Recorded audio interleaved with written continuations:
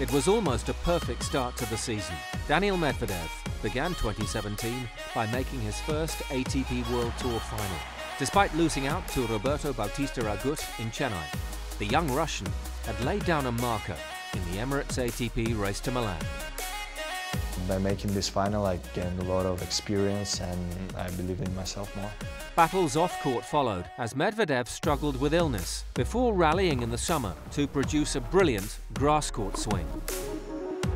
Runs to the quarter-finals at Queen's and the semis in Eastbourne preceded a dramatic victory over Stan Wawrinka at Wimbledon, where Medvedev reached the round of 64. The tennis world was taking notice. There was more impressive play to come en route to the quarters in Washington. It's Medvedev who wins it and comes through an incredibly tight contest. And in Moscow, where he recently made the final 8 on home soil.